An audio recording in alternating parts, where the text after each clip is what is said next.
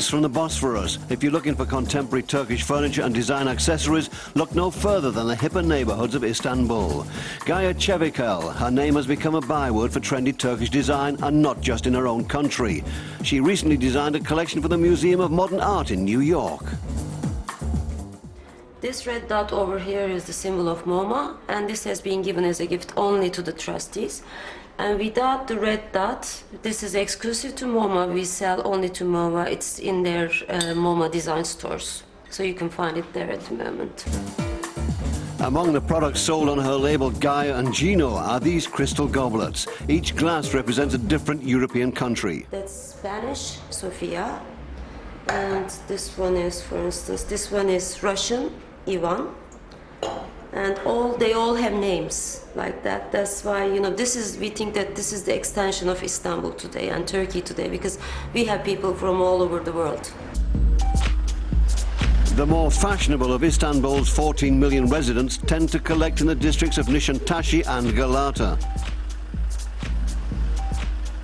This is where Western and Eastern influences are juxtaposed in an inspirational clash of cultures. Gaia and Gino makes china with a difference. Çevikel has reproduced the city's striking skyline in porcelain. She recently scooped first prize at the world's largest consumer goods fair, Ambienta. These are the mosques, altogether the cityscape, this one. And the idea is actually our sharing rituals and culture, because in Turkey we put everything in the middle of the table like mezes, and we share the food.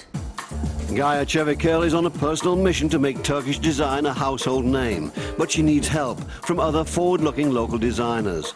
Her furniture is modern but anchored firmly in the Turkish tradition. A rocking chair, for example, belongs in every Turkish home.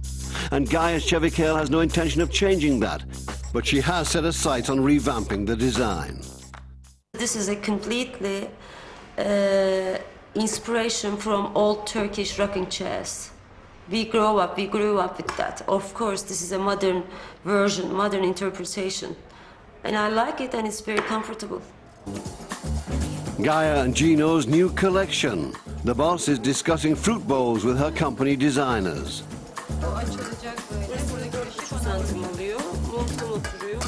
We want to express many feelings and also some messages through design.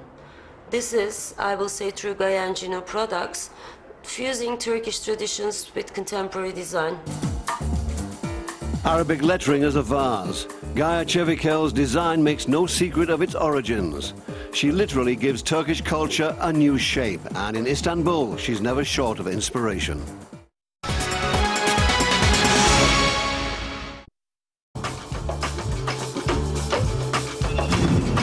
Size does matter. Some things about this aircraft are supposed to be small. The operating costs, the noise it makes, the pollution it produces. Everything else is big, very big. The Airbus A380 will give passengers a new sense of space high above the clouds. Its designers have planned restaurants, quiet areas, boutiques and bars. The sky's the limit as far as airline extras are concerned to make flying more fun and more comfortable. Michael Lau is in charge of planning the Super Jumbo's interior. As Airbus chief designer in Hamburg, he's been working for 8 years to meet the needs and requirements of the airlines that have placed orders for the world's biggest passenger jet.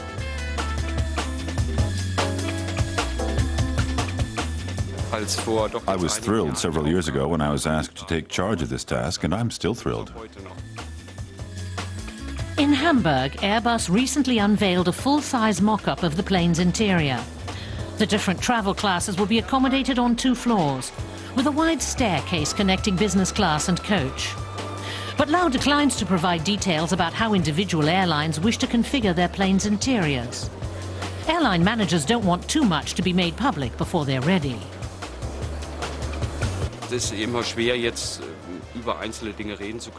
Right now, it's still difficult to talk about individual details because that's all confidential. So we'll have to wait a few more years, and then we'll see what these aircraft actually have to offer. At the moment, we're working on a range of bars, social areas, sofas, showers, beds, changing rooms, and more. A relaxing nap instead of swollen feet? Airlines can choose how much comfort they wish to offer their passengers. Misha Lau says incoming orders show a definite trend towards more space for economy class passengers as well as business and first class flyers. New extras are also in demand.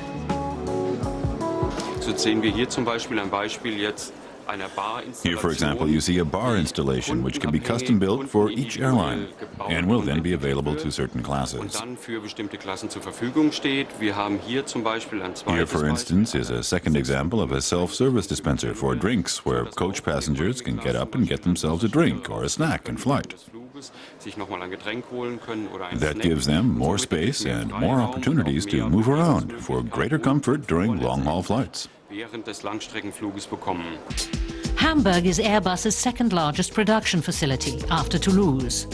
Parts of the fuselage are made here, and finished aircraft are returned to Hamburg for their final paint job and interior furnishings. 3D simulations enable customers to take a virtual tour of a flying luxury hotel equipped according to their special wishes. Every product for a customer always starts with an idea phase, which may be initiated either by us, as Airbus Design, or by a designer brought in by the airline. If we're talking about a library, for instance, the customer expresses a need for a certain functionality, and then we have to execute that in a way that fits into the image that the customer is trying to create. At a very early phase, we can use digital imagery to visualize what we have, to show that we all have the same goal in mind. Michael Lau loves to rave about the interior of the A380. Just after its successful maiden flight, the giant bird is well on its way to entering scheduled service sometime next year, equipped with interiors that give travelers new levels of comfort.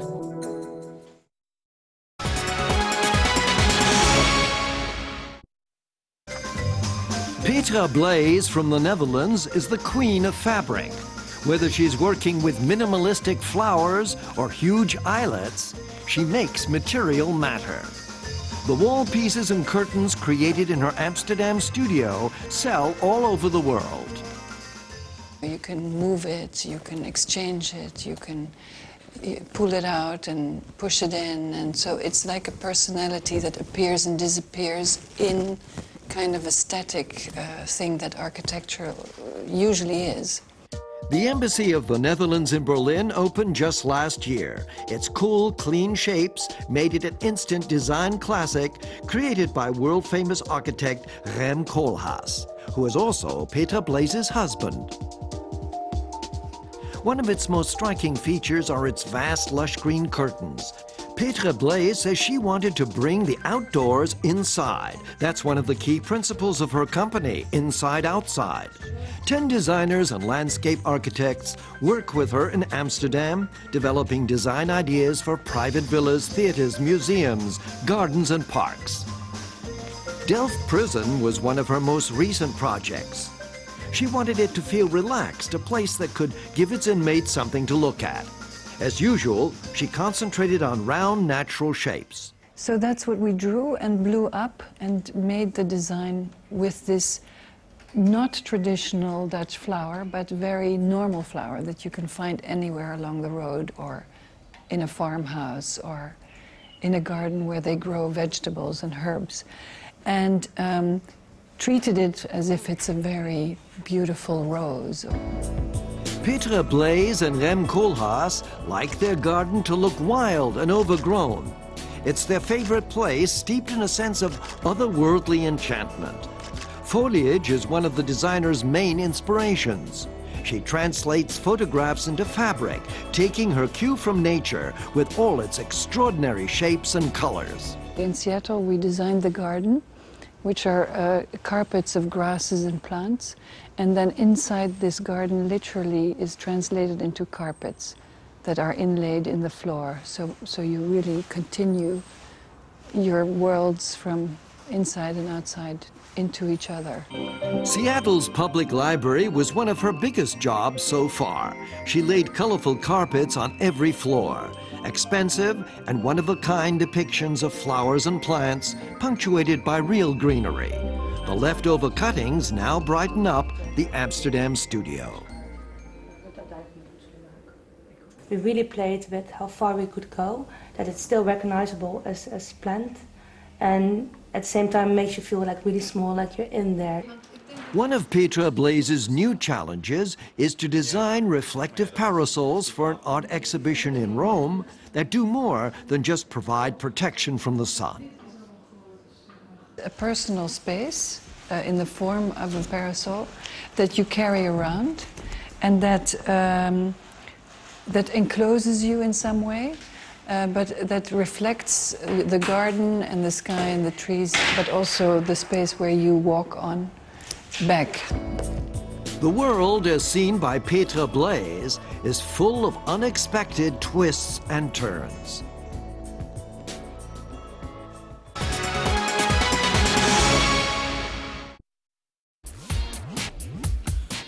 These new shapes are clean and minimal. The young German designers have rediscovered the 1960s and come up with angular and colorful results. Berlin-based designer Werner Eislinger is the star of this year's Design Mai. His work is highly sought after. Design Mai is an design festival. The Design Mai is a design festival that differs from other design events in Europe because it focuses on the cultural aspects of design. A lot of other events are attached to trade fairs and have commercial origins. Here at the Design Mai in Berlin, we try to show design as a cultural forum. Design als Kulturform zu zeigen. An old factory in the former East Berlin is hosting just one of Design Mai's 100 exhibitions presenting design in all its facets. The Jung und Deutsch, or Young and German Festival, is a huge draw with the public. The designers are so keen to honor the 60s, they've even come up with a CD deck that looks like a record player from Carnaby Street. 27-year-old Lulu is well known for her illustrations in magazines like Vogue and Harper's Bazaar. She was recently named one of the top designers in the U.S. She's created animations for the festival. I wondered how I could bring together the German and Japanese elements because I know the exhibition is going to Tokyo. So I tried to use these clearly defined robot forms, those transformers you see in Japanese comics, as a metaphor, and then include German cliches, for example, a closet for French fries, or this pair of antlers and the German shepherds. You just saw cutlery flying away. Those are the typical German things I wanted to implement.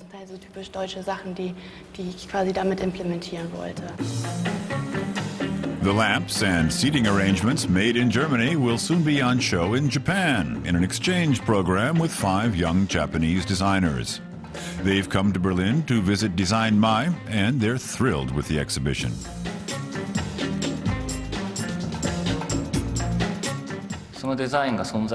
Design is there to solve problems. It can often be something small, something insignificant. Design is best when it manages to make people happy. Then you have achieved your aim and found the solution. Werner Eislinger in the midst of his works. Werner identifies current trends. Vitre, a top European office furniture manufacturer, recently hired him for a new series. Design is eine angewandte Kunst. Design is an applied art. It's not a handicraft. It's located somewhere between art and serial production, the applied side of art. The task is to be experimental and create new visions for the world that don't remain one-of-a-kind creations, but which can be produced in series and thus made accessible to a large number of people. The young designers from other participating countries like Italy also experiment with new forms and materials. Design Mai founder Britt Angelis invited them to Berlin. This year's exhibition is subtitled Bright New Worlds. The theme was fairly obvious: to examine utopian thoughts and look to the future. Here the designer plays a central role in this context. He designs products for the future. That's why design poses a very important question. What will our future look like? What contributions can the designer make? Perhaps something colorful and bold, if what we've seen at Design Mai is anything to go by.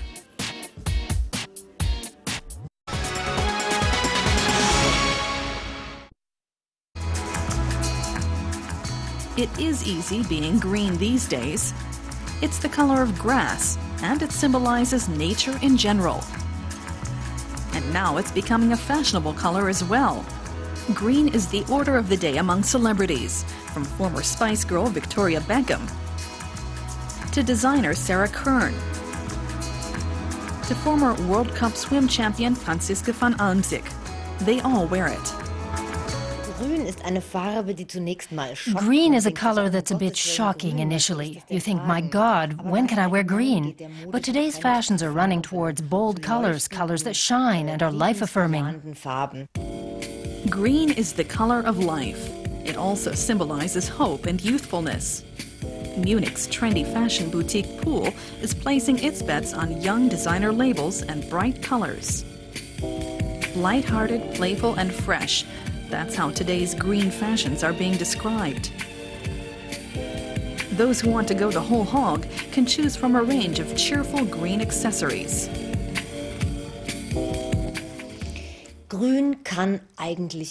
Actually, anyone can wear green. People are wrong to think that green makes you look pale. The opposite is true. Bright green brings out the subtle nuances of color in a woman's face. It softens the complexion and makes her look fresh like the color itself. I can only recommend that women wear green sweaters or a green scarf. But green isn't just for wearing. You can also sit on it.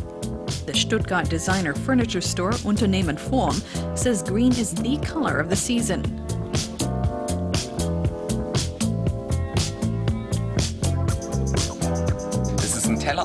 This is a dish drying rack.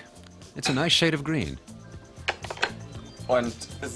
Kitchen should be full of bright colors.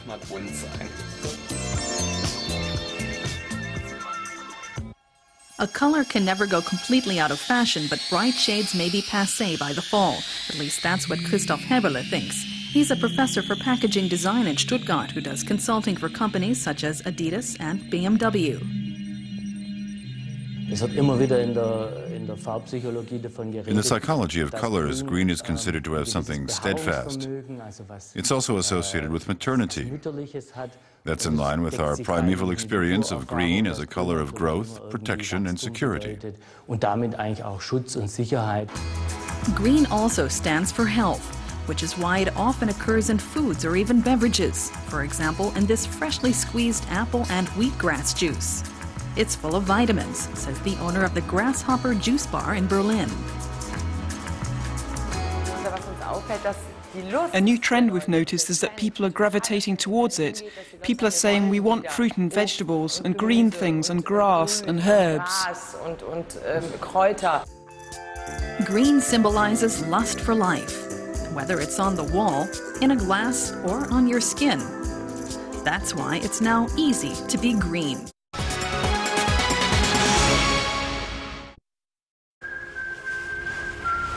This is Murano, the island of glass blowers in the Venetian lagoon. Venine is one of the leading manufacturers of quality Italian glass. The company works with renowned designers, including Cenzi and Ranucci. By teaming up with artists, the company has been able to create legendary objects of timeless beauty, with a price tag to match.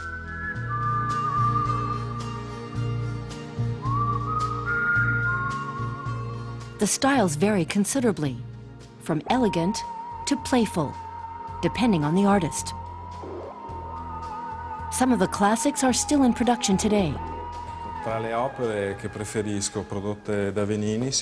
the Venini creations that I like best are the bottles by Tapiro Wirkkala.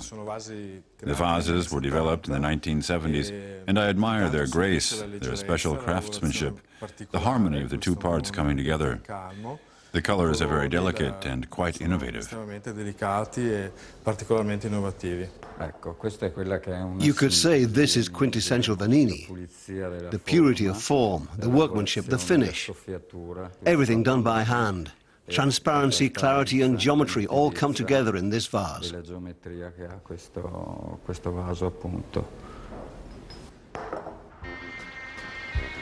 The art of quality glass manufacture is a centuries-old and carefully guarded secret in Murano.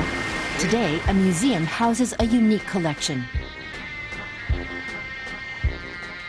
Glass remains the #1 attraction for visitors to the island. There's no shortage of places to buy a souvenir to take home, with one glass shop after another. All over the world, Murano means something, means style in glass, techniques in glass. But Venini is a part of this, but always a little bit different from a very Muranese style. Venini dates back to the year 1921, when lawyer Paolo Venini decided to change course and dedicate his life to Murano glass. Venini wanted to make the craft more innovative.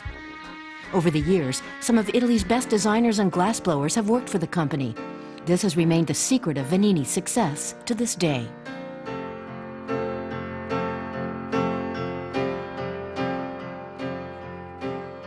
Their collaboration has resulted in unusual shapes that have made Venini famous the world over.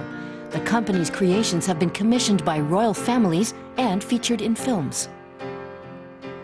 There are Venini pieces, for example, in Fellini film Casanova, or in James Bond film, or even in the Almodovar films. There are often lamps or objects made in Venini.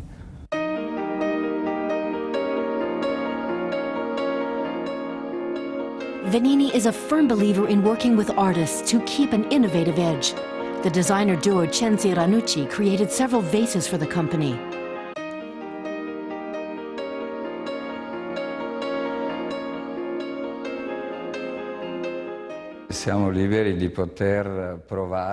We have the freedom to try things out and experiment. There aren't any strict rules we have to follow. We have the opportunity to experiment, search out new things and even make mistakes, so that in the end we come up with something new. Venini is considered one of Italy's top designer brands, and few others in the Venetian lagoon set the same high artistic standards. Venini and the other glassblowers carry on a tradition that's made Murano famous all over the world.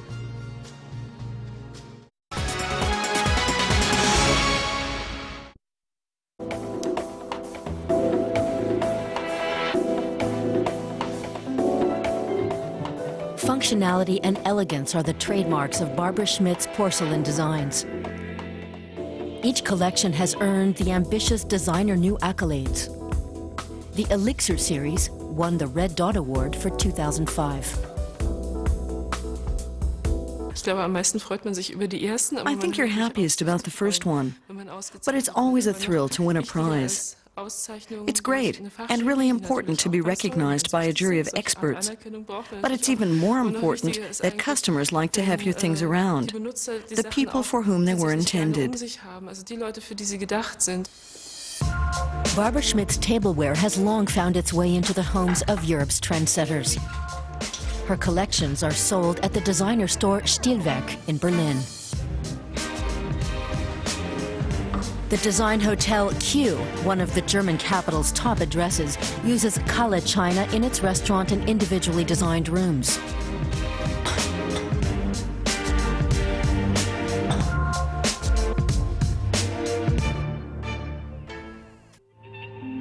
In her atelier at the Kala factory, Barbara Schmidt sketches out ideas for new creations.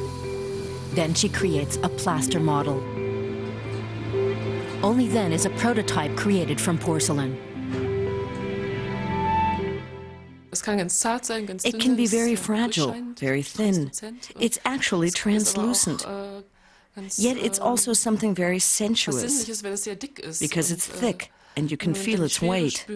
I love porcelain dishes much more than those made of stoneware.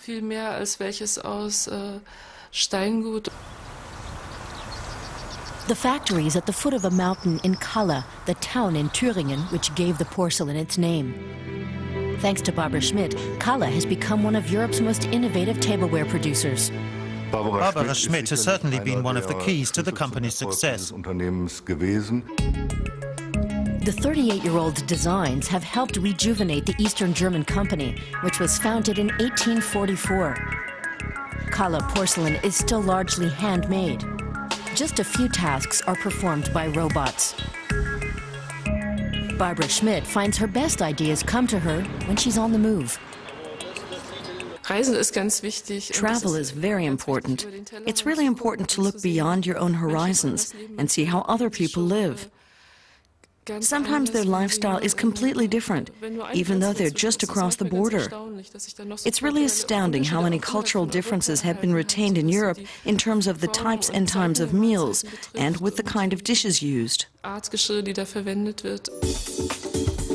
Berlin celebrity chef Markus Semmler serves up his culinary delights on Schmidt's latest creation, the Cumulus series.